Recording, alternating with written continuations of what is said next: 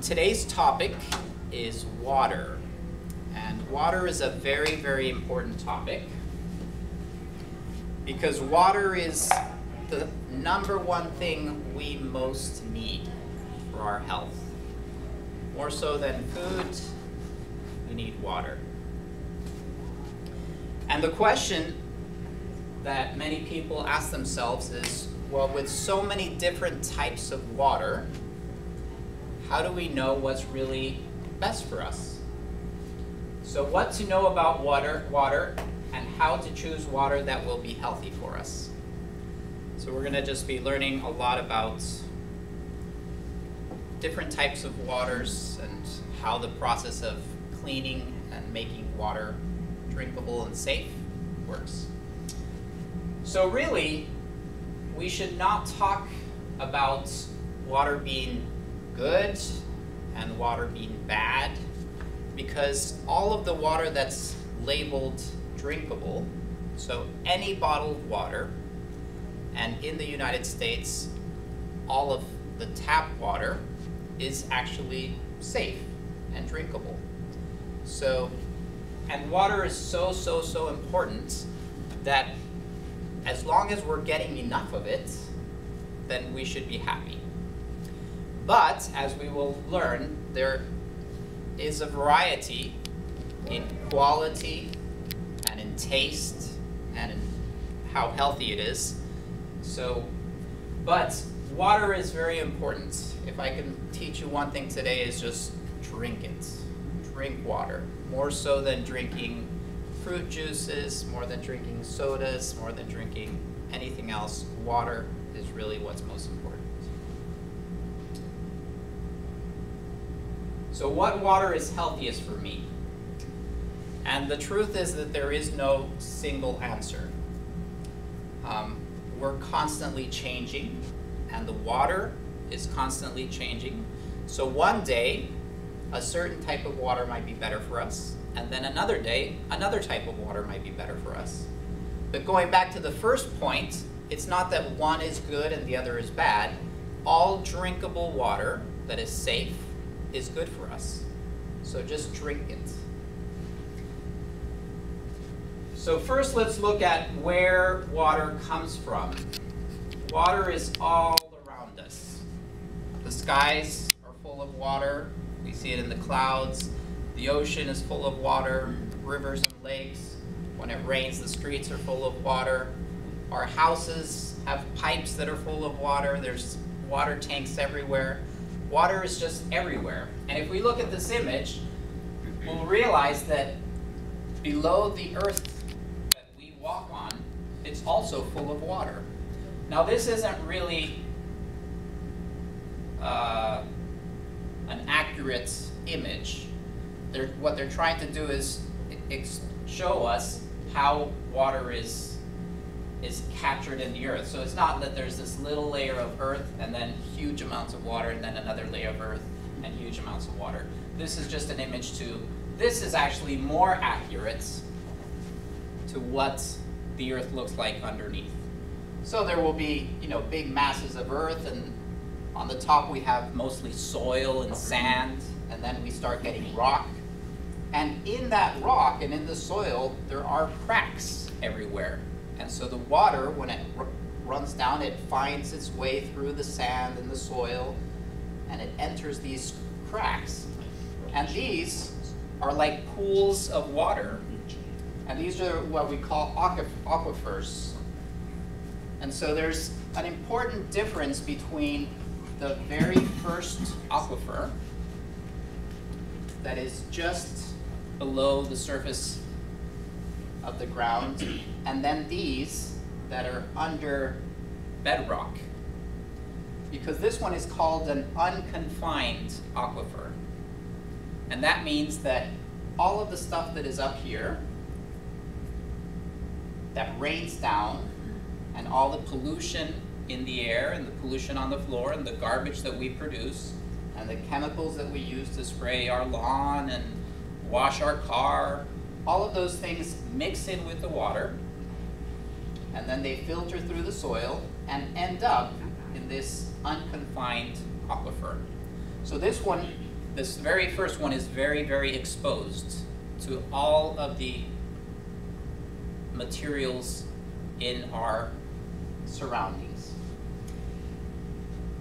And then, so it is slightly filtered, because making its way through the soil and the sand, a lot of the bigger things that are in the water get trapped. So it is filtered somewhat, but there's a lot of chemicals and a lot of minerals in it that are not filtered out. Now, eventually, the water starts seeping through these bedrocks in the little cracks that there are. And going through a bedrock can take 5 years maybe. And so for the water to go through for 5 years, it actually gets filtered a lot.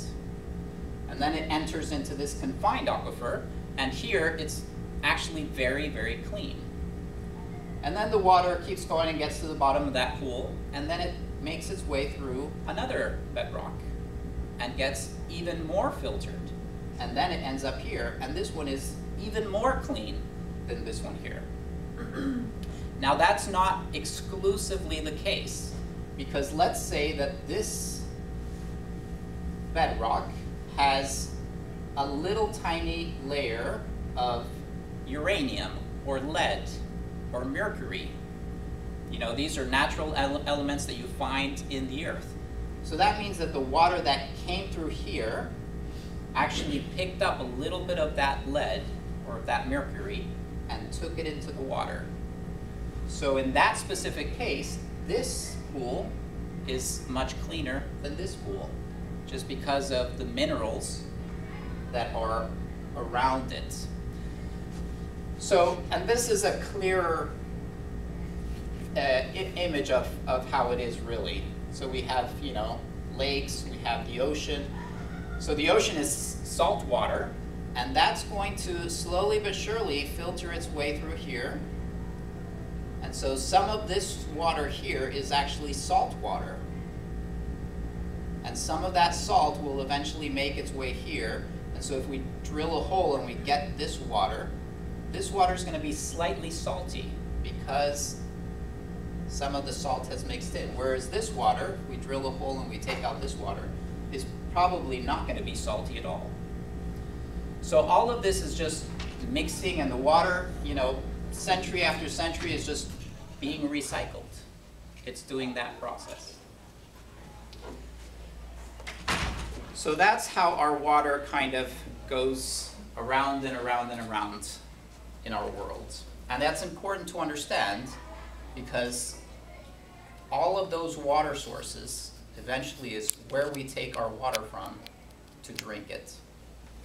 Now, it's important to understand that the #1 cause of death in the world is not cancer, is not automobile accidents. The #1 cause of death in the world is drinking contaminated water.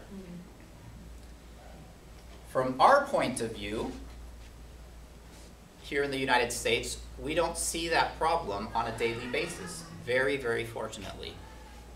We have very, very good access to drinkable water in the entire United States.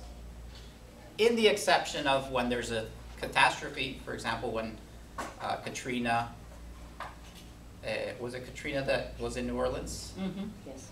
And all of that happened in New Orleans, then all of a sudden for a couple of weeks they didn't have drinkable water, and that became a very, very big problem. But in general, in the United States and most developed countries, this isn't an issue. But it's important to know that this is the #1 cause of death in the world. So having safe drinking water is very, very important. I wanted to mention Scott Harris, because he's somebody that I admire very, very, very much, who I think is doing a wonderful, wonderful work in this world. He started a charity, a nonprofit organization called Charity Water. And he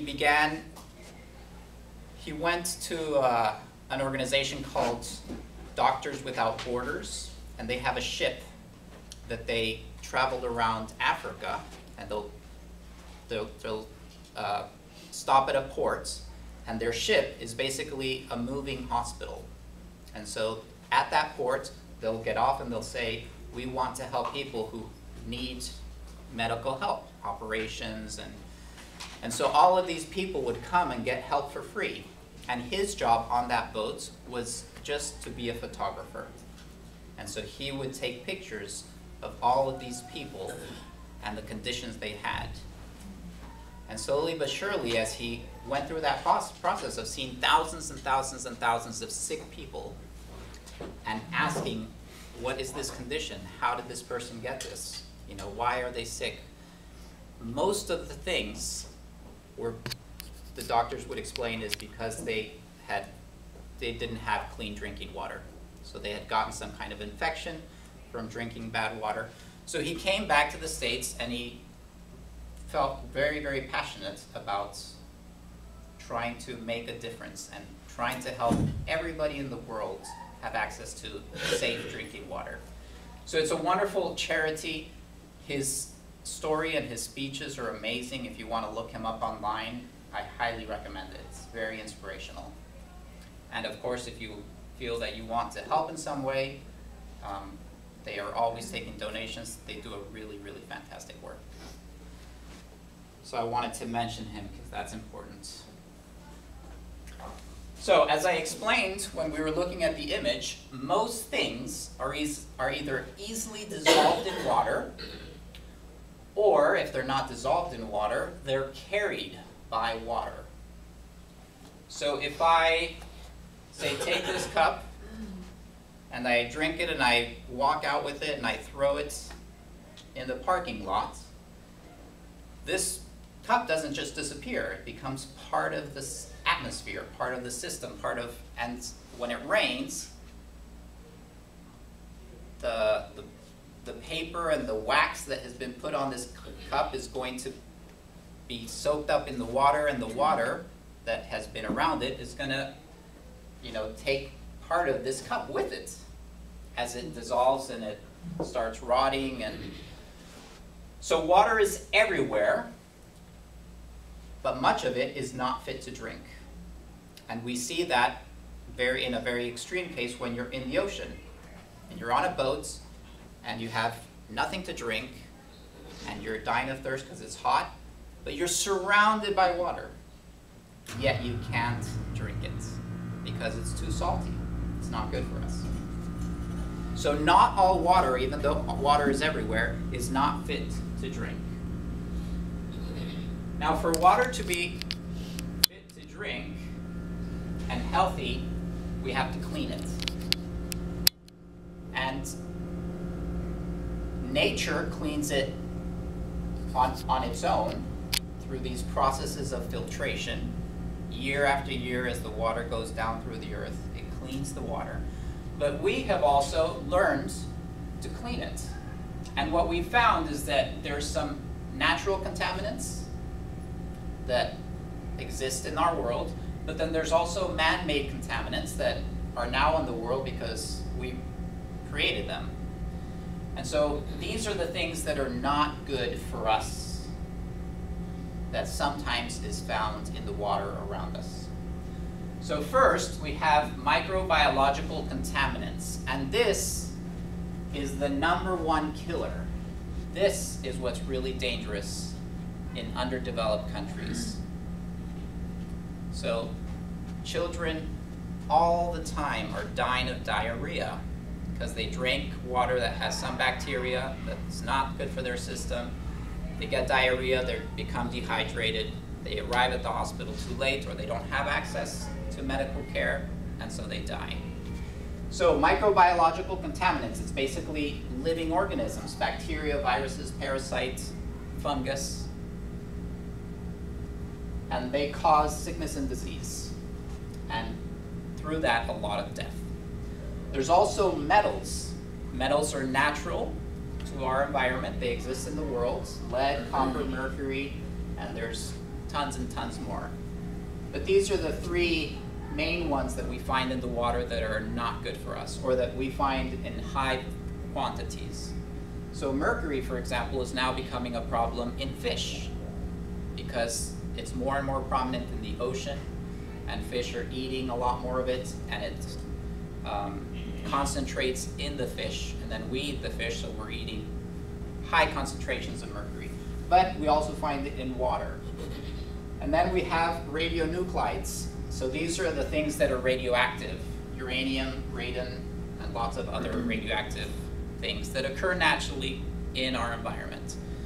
And so if there is a pool of water underground that is close to a place where they mine uranium, the uranium can get into the water, and then that water is not fit to drink until we clean it. And then we have man-made contaminants. We have inorganic chemicals, and that's things that don't have carbon. Carbon is what determines whether something's organic or inorganic. So we have sulfates, nitrates, asbestos, which in the 50s and earlier was used very, very much in construction, and now we know it's very, very dangerous for us. But it's still around. So there are houses that have it in the walls, and when it rains and there's a cracked wall and leaks, the rain will get in there and it'll take bits of asbestos with it. So it's also in the water. These things affect the nervous system. They cause blood-related illnesses and also cancer. And then we have organic chemicals and compounds, and that just means that they have carbon molecules in them. Herbicides, insecticides, industrial wastes, all kinds of plastics, for example. And these things cause impaired fertility and cancer, and they're now starting to understand that it's very, very much associated to breast cancer in women and prostate cancer in men. So here we have what makes water dangerous to us. So now let's go back 2,000 years. Before they had all of this knowledge about bacteria, and there were no microscopes to understand all of these things that were found in water, what did they do to drink safe water? A lot of it was trial and error. Somebody would find a little pond and drink the water, and if he died, nobody else drank the water. But if he was okay, then other people drank the water. But eventually they found that alcohol cleaned water, or at least it killed whatever was living in it enough that it made it safe for us to drink. And so wine, when we read about it, for example, in the Bible, it's not always necessarily that they were drinking straight wine, that they were drunkards. Instead, they would pour wine into water, usually in a ratio of 1:8, more or less, sometimes stronger, sometimes weaker. But the safe ratio is about 1:8 if the wine is around 10% alcohol. So then the water, they would let it sit, and the alcohol in the water would kill the bacteria and the viruses, all of the living organisms that could hurt us. So that made the water safe to drink. It didn't really affect the mineral content. So if there was lead, the alcohol didn't affect that, but that's not going to kill us immediately. If we drink water with a high level of lead, it kills us long term, so after 10 or 20 years. Whereas the bacteria, that can kill us immediately. We'll get sick, in 3 days we could be dead. So that's how they dealt with purifying or cleaning or making water safe to drink. So fortunately, finding drinking water today is not a problem for most developed countries. In the US, the Safe Drinking Water Act was passed in 1974. And of course, the United States has had safe drinking water before that, but that is when the government decided we want to regulate that everybody has safe drinking water. We don't want it to be up to a city and their economy and how good technicians they have in their filtering system. We want everybody to be on an equal plane. We want everybody to have access to safe drinking water. And so that was a wonderful, wonderful thing for the entire United States. And basically it just set the levels for what is considered safe drinking water. So they decided, okay, well, if water has this much lead in it, it's not safe to drink.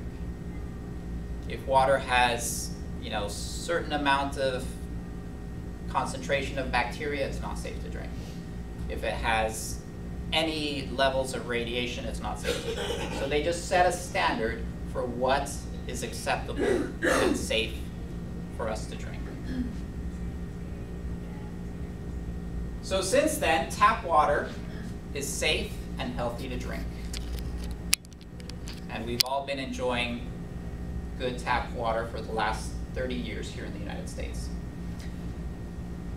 Tap water varies from place to place. So people always say New York has the best pizza. And when you ask chefs, why does New York pizza taste so good? They will say, because of the New York water.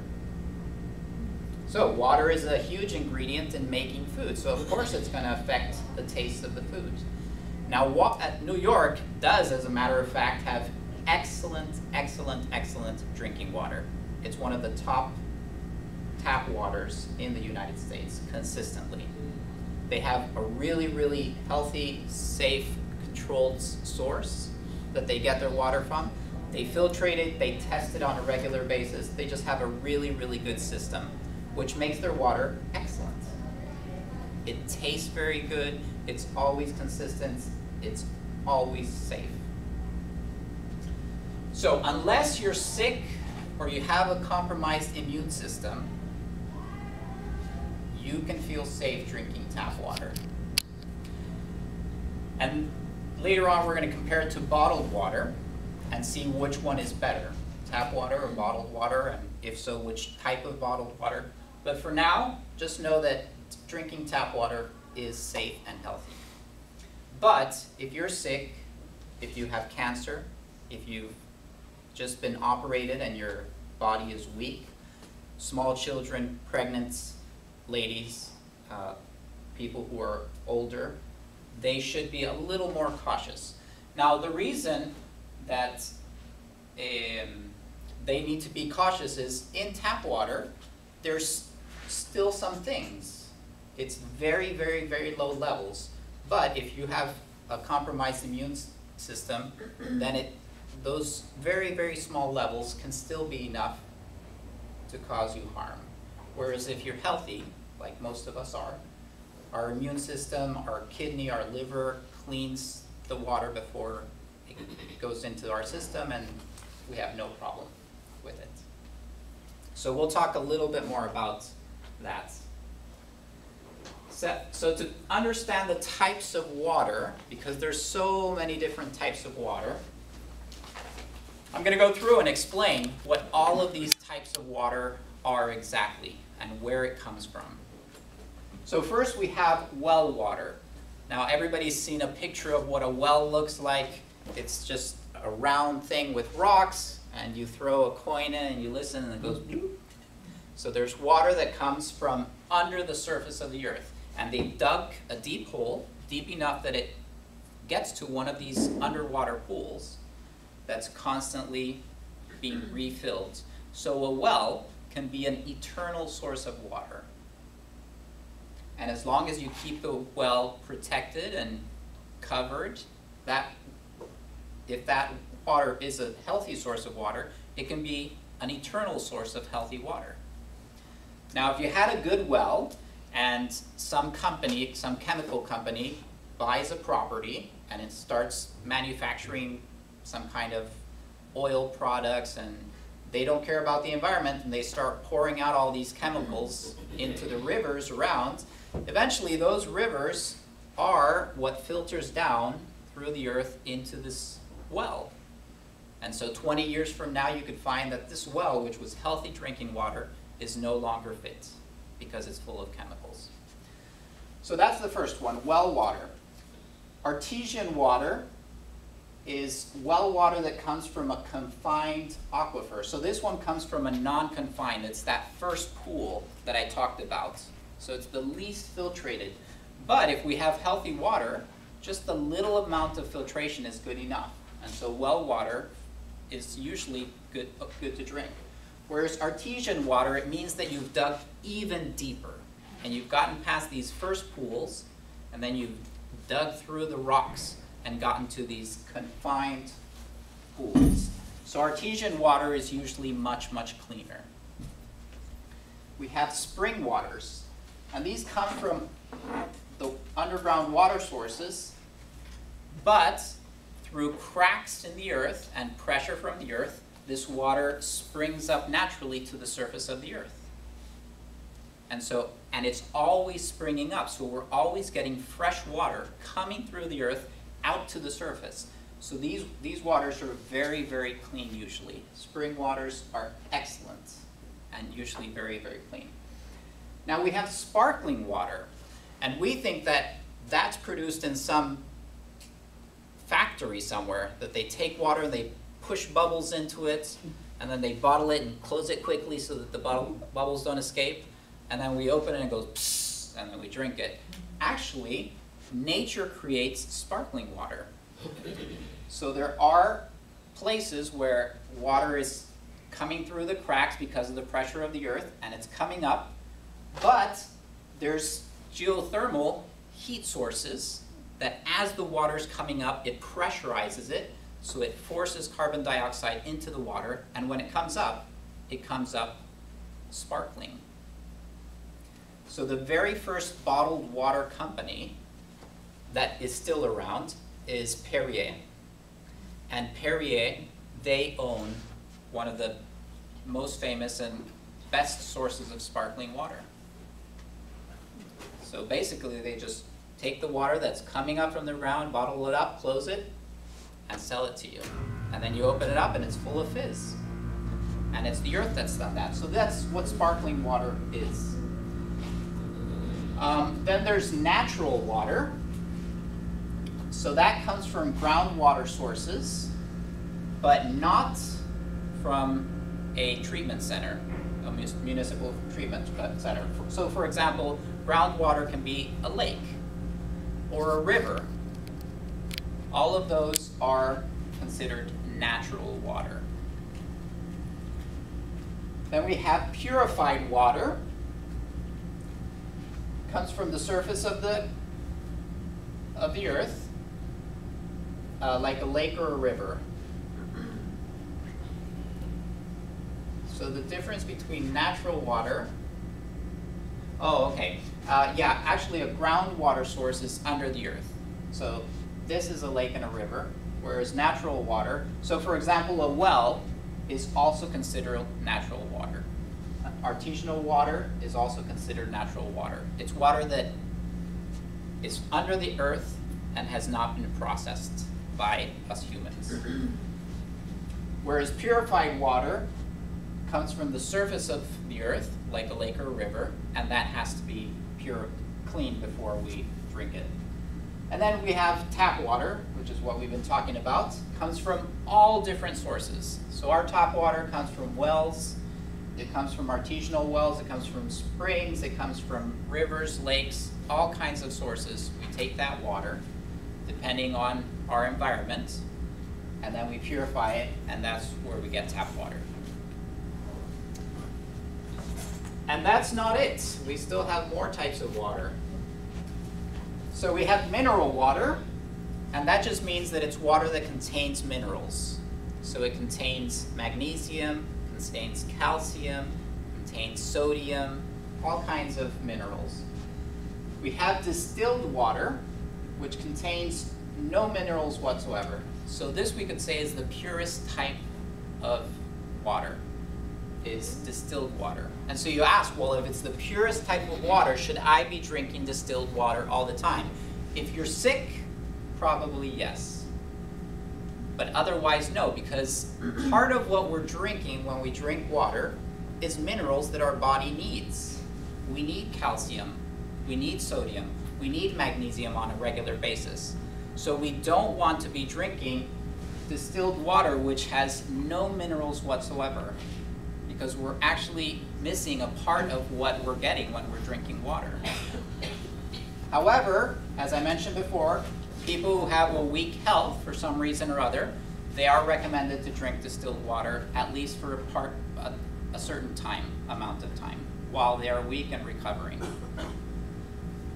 Then we have reverse osmosis water. Reverse osmosis is just a very, very high level of filtration. It's not used on a regular basis. It takes a lot of energy and a lot of time to do reverse osmosis. But if you want really, really clean water, then there is something called reverse osmosis water, which you can get. And that, for example, is used very much with children. So if there is, a specific type of bottled water that's taken to nurseries, very often it's reverse osmosis water, just because it's really, really clean. And then there's ozonated water, which is water that's been treated with ozone, which is basically a type of oxygen, but instead of it being 2 oxygen molecules, it's 3 oxygen molecules.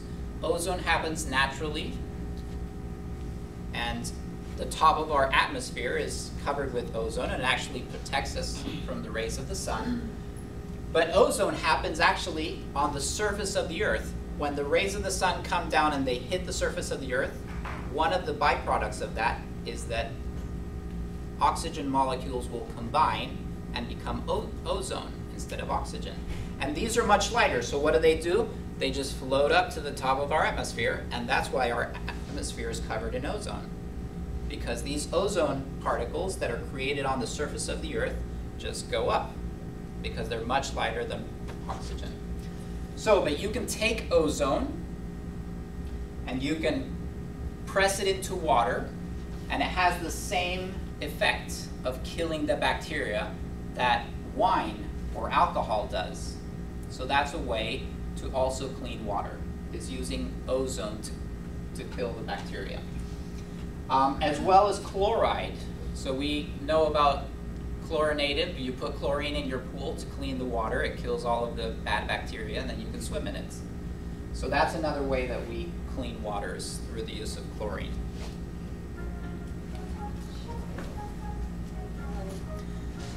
So it's important to know that when we're drinking water, we're not just getting H2O. We're not just getting water. We're actually drinking many minerals that are vital to our daily functioning. And we're also getting bacteria that is essential for our health. Our skin is covered in bacteria. Our digestive tract is full of bacteria. Some of it good, some of it bad. And it's that balance that keeps us healthy. So when we're drinking water, we're actually drinking many, many minerals and a certain very, very low level of bacteria, and all of that is really important for us. Water with low mineral content is not ideal. We were talking about distilled water. It's very, very pure. And you can drink it, and it's safe to drink in an emergency situation, but if you're always drinking distilled water, you're missing out on a lot of the other benefits of regular water. So distilled water has no minerals, no bacteria, so drinking it on a regular basis is a bad choice. It's used mostly for people with compromised immune system. So it's important to know that we can get many minerals from salt. And that is why I always recommend using sea salt. If you have regular table salt at home, use up that can and never buy it again. It's very processed, it's not healthy, and it actually doesn't taste so good. Once you start cooking with sea salt, it's more expensive, absolutely. But once you start cooking with sea salt, you're going to realize that your food tastes so much better. So that's one of the chef's top 10 secrets for good tasting food. If you ask a chef, what are your secrets to make things taste good? They'll tell you, I use butter. They'll say, I use shallots, which are these little tiny types of onions which taste delicious. They'll say the water that you use is very important. But they'll also say the salt that you use is very important. So always use sea salt. And that's another good source of getting all of these minerals that we need, as well as all of the fruits and vegetables that we eat on a regular basis. So just a little side note about salt. So there's two controversies that surround tap water. The first one is chloride. We put chlorine in our tap water to kill bacteria. That means that we're getting chlorine in our system when we drink tap water. That is true. But they're very, very, very low levels. However, there are people that say, who are purists and say, I don't want to have any foreign chemicals in my body. And that's okay. Everybody has the right to that. But there's a lot of studies, and in the many, many years that we've been drinking chlorinated water, they still haven't been able to prove that it has substantial negative effects. If, instead of drinking tap water, which has really low levels of chlorine, every morning you went out to your swimming pool and you took a glass and you drink that, and you did that for 40 years, that would be harmful for you. Because the level of chlorine in your pool water is very, very, very high. The level in tap water is extremely low. The other thing is fluoride. Now fluoride is actually less controversial than chlorine because fluoride happens naturally in nature. And there's places like North Dakota, Texas, Arizona, and Alaska where there's a lot of fluoride in the earth. There's huge deposits of fluoride. So the water obviously goes through the earth and ends up in these underwater pools, and when they pull it up, it has high levels of fluoride. And so it was actually in Belgium. So the question is, why do we put fluoride in our tap water? They discovered in Belgium that there was a certain city where everybody had really, really good teeth. And in the rest of Belgium, people didn't have really such good teeth. They had yellow teeth and they'd have teeth problems and they'd have to pull them out. But this one city had excellent teeth, everybody, consistently. And they thought, this is really strange. And so they started trying to figure out what it was. And they discovered that their city had a huge deposit of fluoride. And so they were drinking water that had high levels of fluoride, or not high levels, but significantly more than most other places. And they found that that fluoride actually helped their teeth be much stronger and healthier. And so they decided, well, why don't we put fluoride in other people's water and see if it helps them? And so they started testing it, and sure enough, if they put very small amounts of fluoride in other people's water, their teeth got much, much better. And eventually they passed a law that said, in all of Belgium, we're going to put fluoride in all of the water so that everybody has healthy teeth. And the United States and England and a lot of other countries followed suit. So that's why we have fluoride in the tap water. In Alaska, there was a huge controversy. There are a lot of people who are very purist there, and they believe in their health and want to be cautious. And they actually realized we already have quite a bit of fluoride in our water. Why are we going to be required by law to add more? We think that's dangerous for us. And so they actually won, and they don't put fluoride in their water. But because they already have fluoride in their water, so it's unnecessary to have more. So those are the two controversies that come up time and time again. The truth is, we still don't know how chlorine affects us. You know, but some people have lived 90, 100 years drinking tap water with chlorine, and it's been okay. So there's still a level of uncertainty, which is why it's controversial. But certainly the benefits outweigh the known drawbacks. The benefits are that we can consistently have safe drinking water for every single inhabitant in the United States, and that's a huge benefit. Yes, I did want to bring up those two controversies because they're important to know about. So now let's change our shift to bottled water.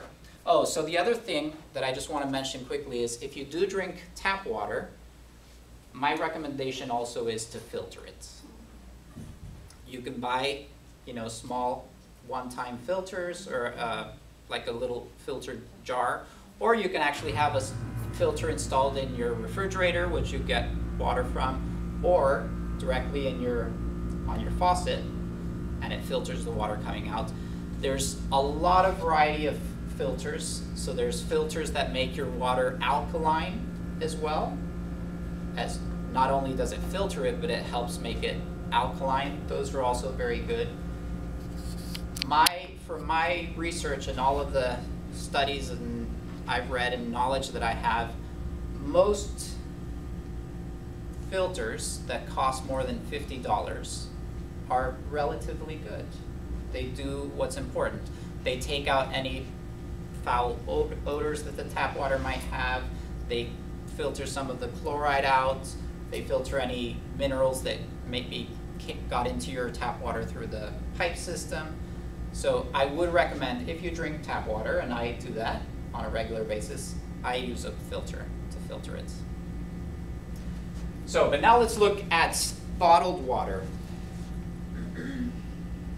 So drinking water way back was obtained from rivers, from springs, from common wells, and sold in the markets in big clay jars. So if you went to a marketplace, you would find fruits and vegetables and sheep and goats, but you would also find people who had these big jars, and they were full of water, and you'd come by with a little jar, and they would fill it up with their good water, and you'd take it home, and you'd use that for cooking and so on and so forth. So that's really the start of bottled water. It wasn't bottled per se, but it was collected by somebody from a safe source. He'd bring it to the city, and then other people would buy it from him. But then there was also these places of holy waters. So somebody would say, there is this spring in southern Spain that if you drink that water, if you have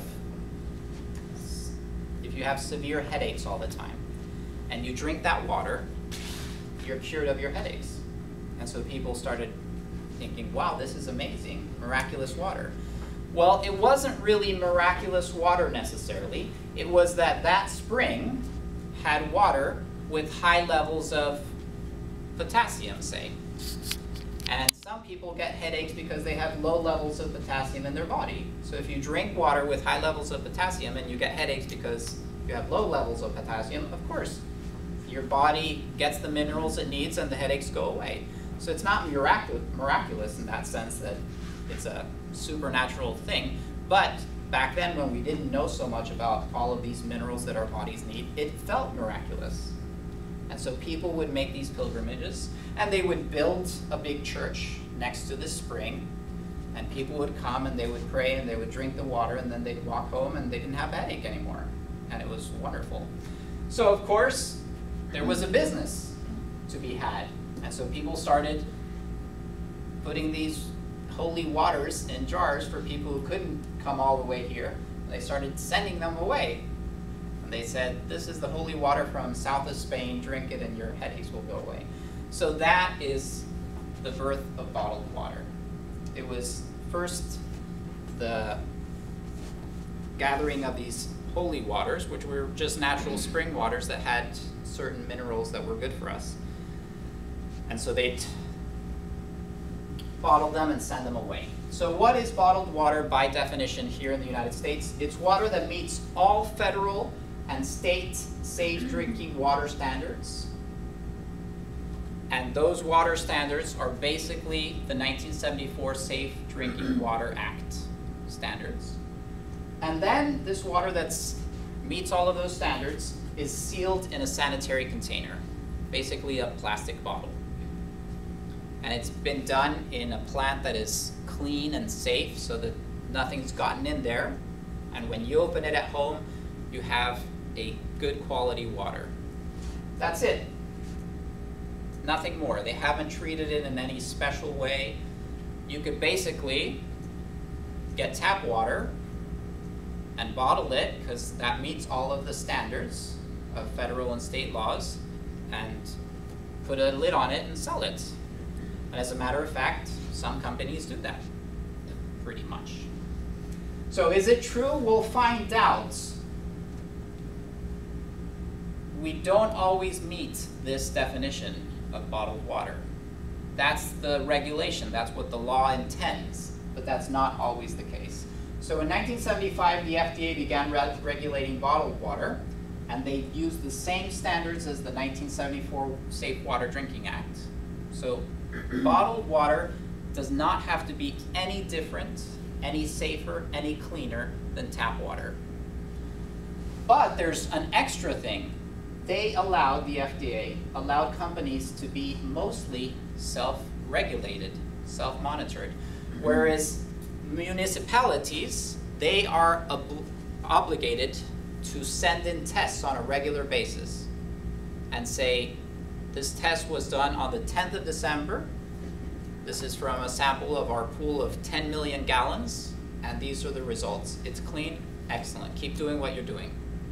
Bottled water companies can regulate themselves. So they can do a test whenever they want, when they have time. They're very, very busy bottling this water.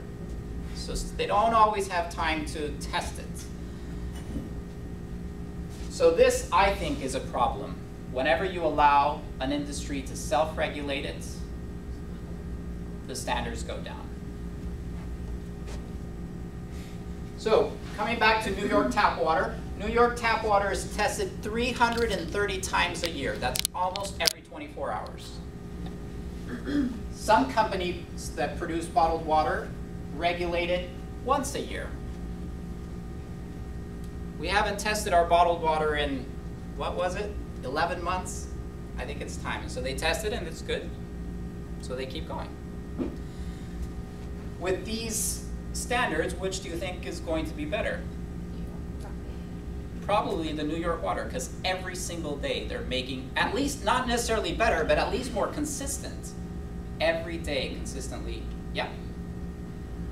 Before the act, 1974, and coming from New York, and there was a lot of complaints about the water and the way it tasted. Yeah. I remember to this day, they had a news, one of the talk shows, they had a news investigation about the water. And they had one of the congressman, councilman, whoever, and they held up the water to the camera to show the little things that were crawling around in it. And he said it was perfectly safe. And I remember to this day, there were little things, they magnified it. And they said, do you really think this is safe? And they said, yeah, fine, will you drink it? And he would not drink it. Yeah. On TV. So that was before that. Yeah, even after the 1974 Safe Drinking Water Act, there are outbreaks of, you know, they'll, for example, the Miami-Dade water system. Some teenager could climb the fence and pour in a bucket of mud water. And so all of a sudden, the water in the Miami-Dade system is contaminated until this mud water that he poured in goes through the system. So Miami-Dade is obliged, if that happens, to contact the federal government and notify them that this has happened, and make a public announcement to us and say, for the next 2 weeks, do not drink tap water because it's been contaminated. Or if they do a test and they find that all of a sudden, they don't understand why, but their system is not clean, then they advise us, do not drink the tap water. So that happens from time to time. It's not so common anymore, but it's interesting. So when they do blind taste tests between bottled water and New York water nowadays, they say, we're going to give you 2 types of water. We're not going to tell you what is what. Taste it and just tell us what you think, which one you like better.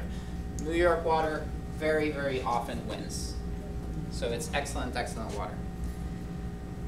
So levels of harmful chemicals and metals that exceed the amounts that are designated to be safe are regularly found in bottled water.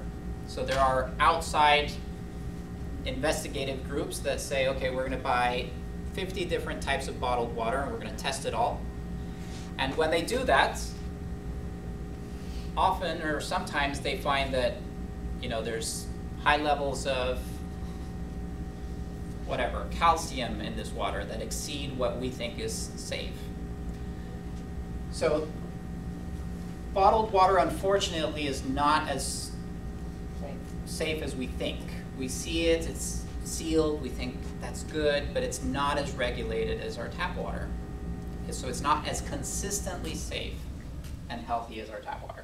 Even Perrier, which is considered to be among the best water,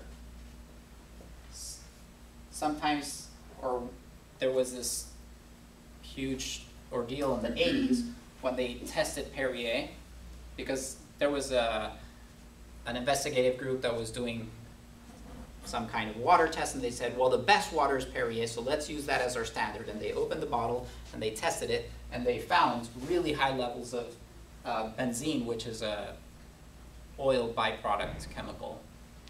And so they were like, what? And so they notified Perrier, and they notified the government, and Perrier made a recall of all their bottles, and it was a huge, huge scandal. But that happens.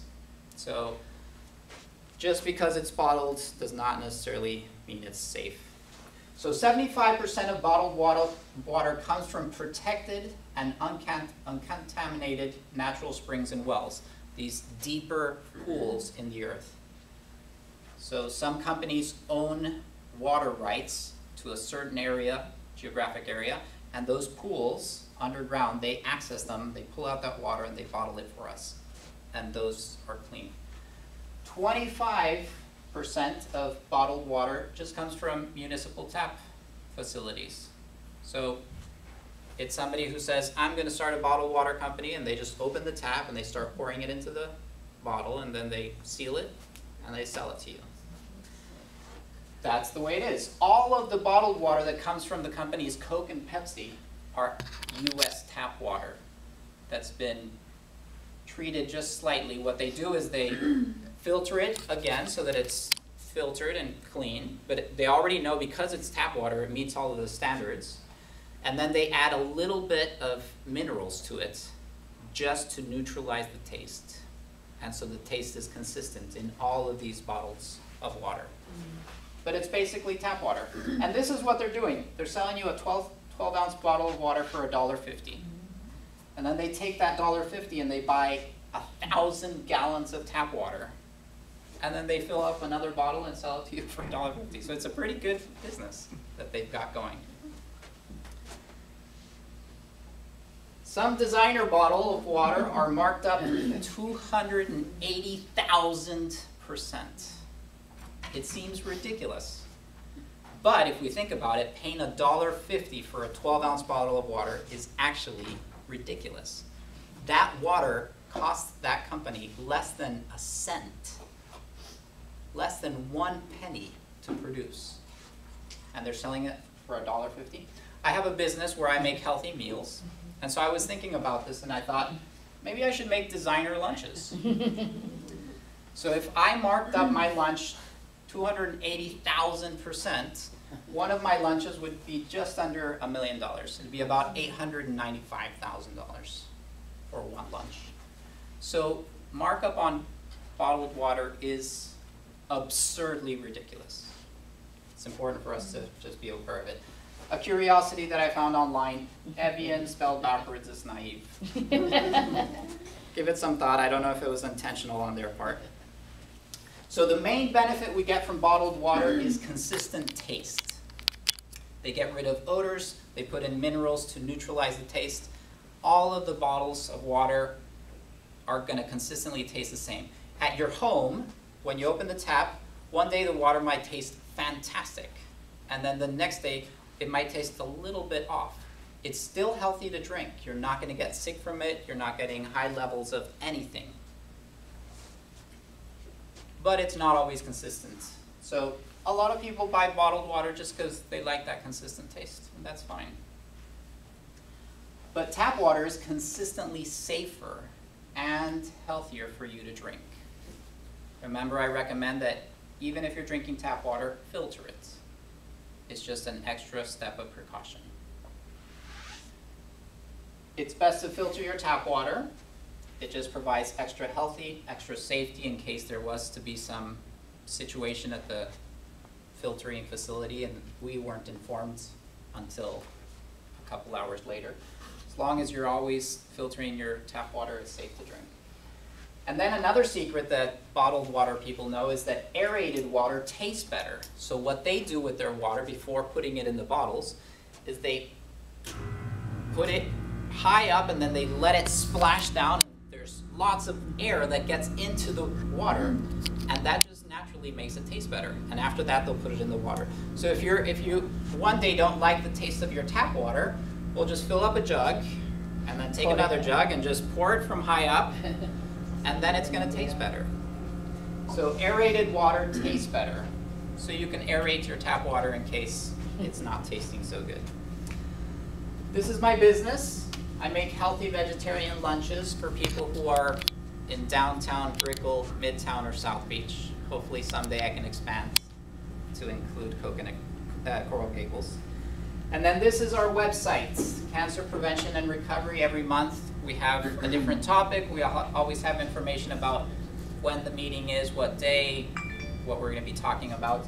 And if you go to events, you can see all of the lectures from previous months. We started in February, so now this is our 10th lecture.